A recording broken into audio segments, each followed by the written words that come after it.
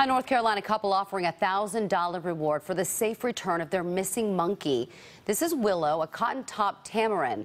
Ann Smith says she and her husband Mike were visiting the Triangle for Willow's annual checkup at the vet. But when they went outside of the Morrisville hotel room, a plane scared Willow and she ran off.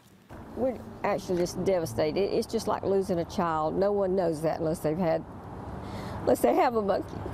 They just don't know it. It's about to kill me. The Smiths organized volunteer search parties over the weekend, but so far they haven't had any luck on finding Willow. If you have seen Willow, call police.